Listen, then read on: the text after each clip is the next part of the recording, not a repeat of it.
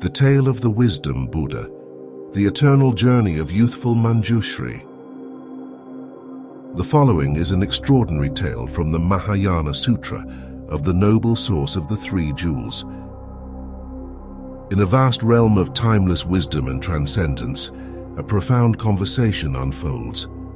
The Bodhisattva all-overpowering asked the Bhagavat about the youthful Manjushri, who dwells within the Dharmadhatu and who teaches the Dharma without attachment. All-overpowering inquired about the amount of time that had elapsed since the youthful Manjushri first entered the Dharmadhatu. In response, the Bhagavat revealed that billions of Buddhas who have passed into parinirvana were established in the unsurpassed awakening by the youthful Manjushri. All of them have passed into nirvana after death and reside in utterly pure realms. Once, several kalpas ago, a length of time that is beyond measure, in this world appeared a Buddha named Glorious Wisdom. Preceding it, a tapestry of Tathagatas unfolded, source of wisdom, lion's roar, boundless taming. Their names a symphony of enlightenment echoing through indescribable aeons. In a single kalpa, 60,000 Buddhas arose. The first of them was called Light. The last of them was the Tathagata famous Light. Another era saw 40 million Buddhas appear in this world. The first of them was the Tathagata Dipankara. The last was the Tathagata Eyes of Awareness. Further still, 90 million Buddhas unfolded in a single kalpa. The first of them was the Tathagata Blissful Eyes. The last was the Tathagata Discerns with discernment. Long before that, the Tathagata Supreme Joy appeared in the world, and he brought forth the great Bodhisattvas, given fame, heroic skill, eye of Brahma, and others. A celestial assembly adorned with millions of virtues, dwelling in realms of chastity. At that time a Brahmin named Given by the Sun emerged. Little did he know that his destiny entwined with the imminent rise of the youthful Manjushri. Given by the Sun was known for his intelligence, sharp mind and righteousness, and was always accompanied by around 500 other Brahmins. He left his hometown of Jewel and went to a park called Various Delights. There he saw 11 Bodhisattvas, and he was filled with awe. The Bodhisattva Given Fame noticed the demeanor of Given by the Sun and thought to himself, "This is a being who is capable of the unsurpassable awakening."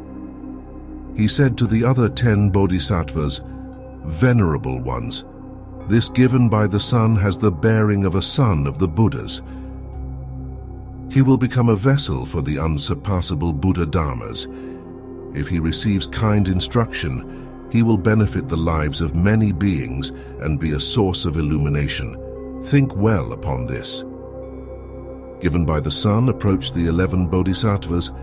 Recognizing their qualities, he prostrated to them as you would a teacher. He remained standing to one side in an act of great respect and happiness. The son of the family Given Fame taught Given by the Sun about the rarity of Buddhas in the world and the difficulty of realizing the profound Dharma which transcends all worlds. He taught him the Dharma and the inexpressible, unborn and unceasing nature of all Dharmas.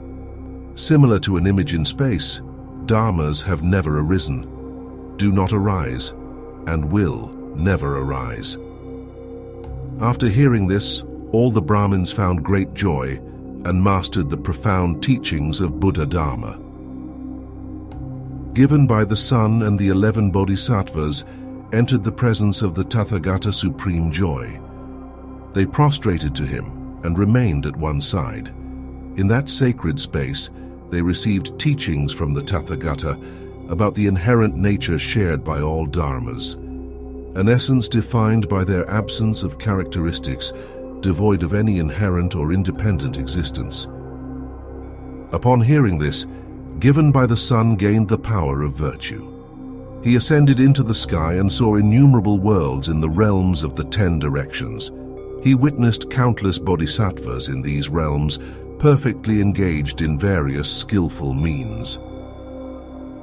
Additionally, he observed countless bodhisattvas appearing to pass away into Tushita, being reborn, attaining Buddhahood, and entering nirvana. With a mind filled with great bliss, Given by the Sun offered meaningful verses praising the Buddha supreme joy.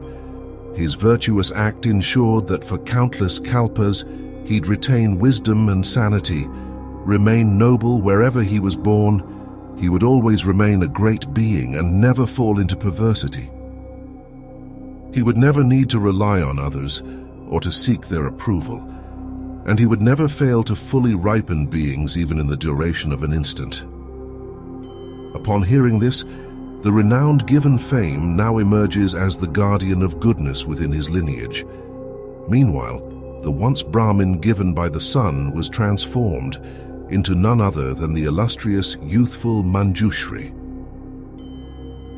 Thus, for a bodhisattva seeking self-reliance, emancipation from external guidance, and liberation from the need for appeasing others, the path lies in nurturing, venerating, and assisting spiritual companions to be able to fully enter into the Dharmadhatu. To unlock the gates to profound teachings, bodhisattvas must embrace an unquenchable thirst for knowledge and inquiry.